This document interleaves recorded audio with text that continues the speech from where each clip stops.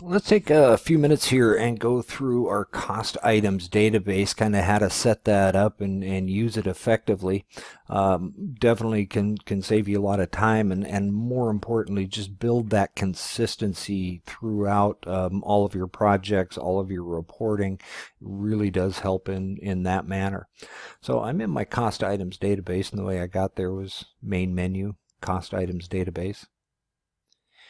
As I go there, we have our 5 different types of databases. We have our material, equipment, labor, subcontract, and other. So they all really work pretty much the same way, and I want to show you a really quick way to start building that out, because you don't have to just come in here and spend a whole bunch of time building out by, say, adding material one after another, or even if you've got your list somewhere, material list, you can import it in using our template and just do a file save as after you got it filled out and upload that CSV file, and it will populate. But there is another way to do it, and it's as you're estimating. I'll just jump into an estimate here real quick. I'll pull up a kind of a random one.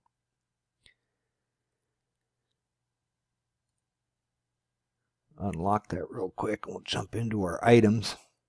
And as I've added an item to my data, or to my estimate, and maybe to my section here, and let's say I use add manually.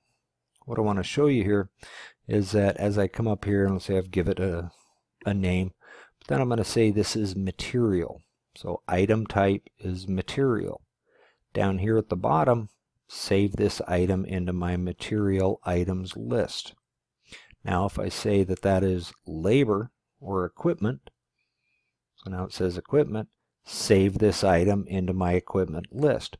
So as you very first start estimating in Contractor Foreman, you can be automatically building out those cost item databases. Just a handy, easy way to do it. So let's jump back to our cost items database here. And I'll just stay in the material items because, like I said, it all really works the same way. Some of the fields change a little bit in the import templates. So in my material items, I'm just going to use this one as an example. So I'm just going to hit my edit button here. I can delete that item. I can make that inactive, or I can edit this item. So even if I was just adding one manually by add material, these are the screens really, or the fields that you're going to see. They're just going to be pre-filled out here. So name, status active, unit cost, unit, default markup, and default cost code. So again, that's what I mean. It builds this consistency across the board as you're building out items, cost type items, wherever it might be in Contractor Foreman, estimate, schedule of values, change orders, purchase orders, etc.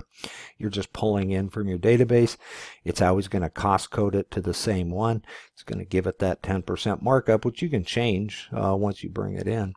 But it builds that consistency and just saves a whole lot of time and typing. So it's just coming into each one of these tabs, using either the method of view import template, and again that template is different for each one of these tab and database item types, so be aware of that. So equipment items template is different than material. Then you're just going to re-upload that, or again add a blank material, fill that out, and you're off and running. So any questions on that, we can help you at all, just give us a holler. We're here to help. And you also have the live chat up here. Remember, don't forget about that one. So once I hit my live chat button, just tell us who you are, write us a message, and literally rarely more than about 2 minutes you're gonna get an answer and somebody there to help you. All right, everybody, appreciate you watching and have a fantastic day.